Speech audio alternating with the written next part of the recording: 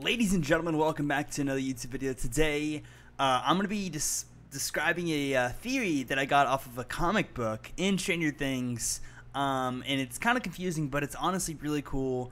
And I think this is like pretty obvious, like it's going to happen. So it's not even really a theory; it's just more proof that it's actually going to happen. But before we get into it, guys, make sure to drop a like, subscribe, turn up notifications. Make sure to join my Discord, follow my Twitch and my TikTok and all my other socials. I stream every single day on Twitch, pretty much.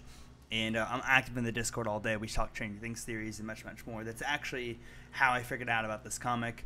So yeah, basically this theory stems from in season 1, episode 1. Whenever, by the way, this background, you might be thinking, oh, did you just get this off Google? No, this is literally my desktop background. Isn't this awesome? Sorry, this is like the first time I've ever changed my desktop lock screen, so I don't have to pull up a picture anymore. Anyways, back to the point. In season 1, episode 1, whenever Will and Dustin were riding home from Mike's house, either Will or Dustin, I forget who it was, they said, "Hey, can I?" Or whoever first one to get home get to my house, or first one to get home gets this X-Men Uncanny 134 comic book. Most of it has nothing to do with Stranger Things. It doesn't really align with Stranger Things, but there's this one scene in the comic book where Jean, who's the girl, and Jason, who's the guy, Jean uses her telepathic abilities to send Jason to another dimension, okay? And it's literally the exact same scene as 11 sending one to the Upside Down. He literally gets backed up to a wall. He says, "Don't do this." And then Jean says, "You made me vulnerable. You manipulated me," all this stuff. And she sends him into the alternate dimension. And mostly the comic book doesn't really have anything to do with it, but in this scenario, in my mind, I'm like, okay, they put this comic book in there. They said everything matters on screen. So most likely they did make this reference where 11 sent one into the Upside Down, just like Jean sent Jason into a different dimension in this comic book. That's probably a reference that they made. So they might make another reference down the line if this is in season 1, episode 1. You know what I'm saying? So I read the entire comic book. I believe it was like 18 pages. And at the very last page, it shows Jean turning into this woman named Phoenix. And Phoenix is sitting there, or standing there, I should say, flying. She's flying with her hands out. Okay?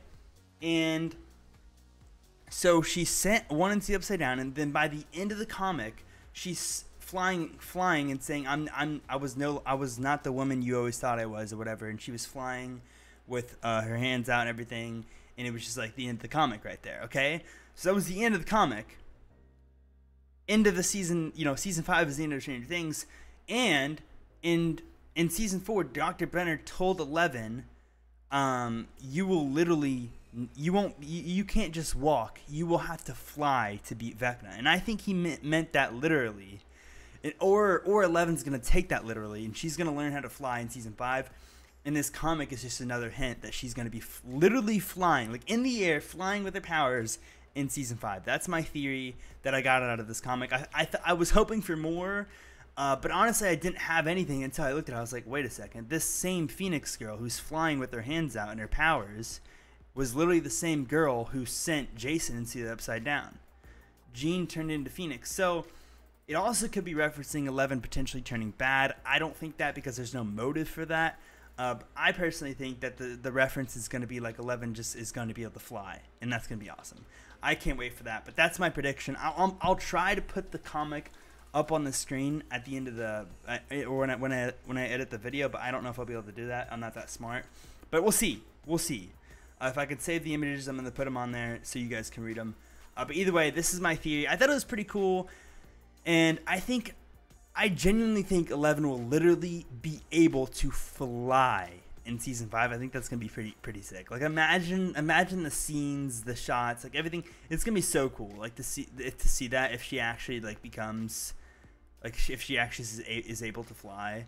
But yeah, that's what I got out of this comic book. I try to come up with the other stuff. Like there might be a few 11 and Mike references, but I didn't want to be that far-fetched. This was pretty obvious just because they literally had the 11 in one scene, and then at the end of it, 11 was flying. So that's my prediction. If you guys enjoyed this video, make sure to drop a like, subscribe, turn on notifications, spend time with your friends and family, and I will see you guys in the next one.